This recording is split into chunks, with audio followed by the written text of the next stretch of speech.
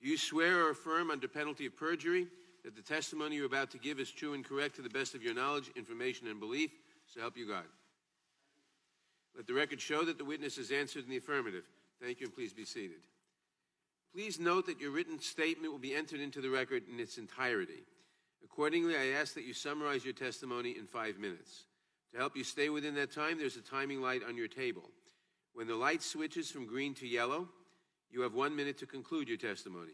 When the light turns red, it signals your 5 minutes have expired. Ms. Lewandowski, you may begin. Chairman Nadler, Ranking Member Collins, and members of the committee, good afternoon. I'd like to start off by expressing my hope that today's hearing will be productive in revealing the truth, both to the committee and to the American people. For the record, and as you likely know, I have already testified before Congress on 3 separate occasions. I sat at length with the staff of the Special Counsel's Office. There, too, my time and answers were given freely and without hesitation. I think in one form or another, I have already answered questions for well over 20 hours.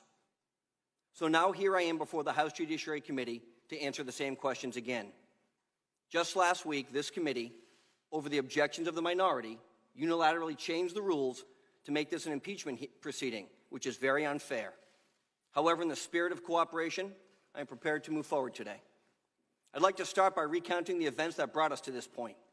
My story of joining the Trump campaign, working through a historic election, and continuing to have the privilege to be part of the greatest political movement in our nation's history. I present this summary in the interest of truth and transparency to the American people, the very same reason and rationale that this committee offers as the basis for today's hearing.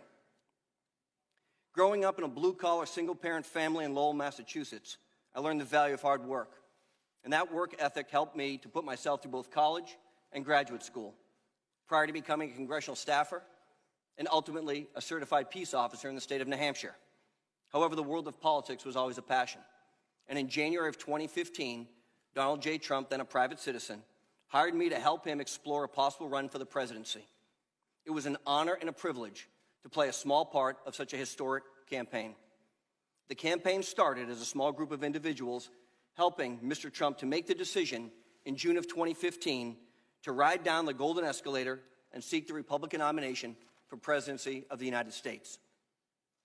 For more than a year, I served as campaign manager to then-candidate Trump in his historic campaign, where I led a lean and dedicated operation that succeeded in helping him capture the Republican nomination. My job was simple: provide Mr. Trump with my best advice, spend his money like it was my own, and give him the support he needed to win. I also set long-term objectives and managed day-to-day decisions. I had the privilege, and it was a privilege, of helping transform the Trump campaign from a dedicated but small makeshift organization to a historical and unprecedented political juggernaut. And I am proud to say Mr. Trump won 38 primaries and caucuses and received more votes than any candidate in the history of the Republican Party, all while being outspent most of the way. The historic campaign helped Mr. Trump secure the Republican nomination and ultimately the presidency of the United States. However, since Election Day, whether it was bad actors at the FBI and the intelligence community or lies coming from members of the current House majority that there was evidence of collusion, the American people continue to be sold a false narrative with the purpose of undermining the legitimacy of the 2016 election results. But no matter the size, campaigns are not always the most efficient organizations. And while you run in single congressional districts, just imagine what it's like to lead a national campaign that spans all 50 states of the Union. During my time as campaign manager, there were competing interests for the candidate's time, and a sea of ideas, some laudable, some sound, a few not so much, many of which were dismissed out of hand. Others were passed on to staffers to be handled. I also received hundreds of thousands of emails, some days with as many as 1,000 emails. And unlike Hillary Clinton, I don't think I ever deleted any of those. Many of them were responded to with either one-word answers or forwarded to other staffers for additional follow-up. But throughout it all, and to the best of my recollection, I don't ever recall having any conversations with foreign entities, let alone any who were offering to help to manipulate the outcome of an election.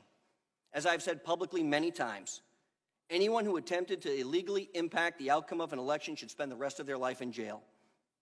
And let me stress this fact. During the 2016 election cycle, Mr. Trump held no elected position. He was not a government official. Rather, the Obama-Biden administration and the intelligence community, overseen by James Clapper, Jim Comey, and John Brennan, had the responsibility to the American people to ensure the integrity of the 2016 election. I will leave it to this committee and the American public to decide how successful or not they were in doing their jobs. Regardless, as the special counsel determined, there was no conspiracy or collusion between the Trump campaign and any foreign governments, either on my watch or afterwards. Not surprisingly, after the Mueller report was made public, interest in the fake Russia collusion narrative has fallen apart.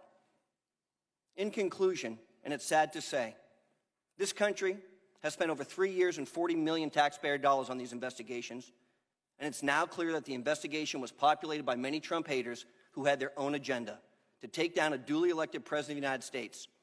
As for actual collusion or conspiracy, there was none. What there has been, however, is harassment of this president from the day